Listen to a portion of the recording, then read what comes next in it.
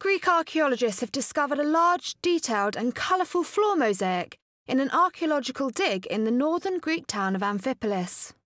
It covers the entire floor of the second chamber of the tomb and measures 3 by 4.5 metres. The mosaic is framed with a border of the ancient Greek symbol, the Meander, in grey and blue painted stones. The finding depicts a chariot being drawn by 2 white horses, driven by a bearded man. The ancient Greek mythological god Hermes, with his winged helmet and sandals, is leading the chariot. Archaeologists have said that the detail of the piece is exquisite. Although the centre of the mosaic has been damaged, archaeologists have found the broken pieces and will attempt to put them back in place in the next few days. Last month, 2 tall sculpted statues of females on pedestals flanking the door of the second chamber were discovered.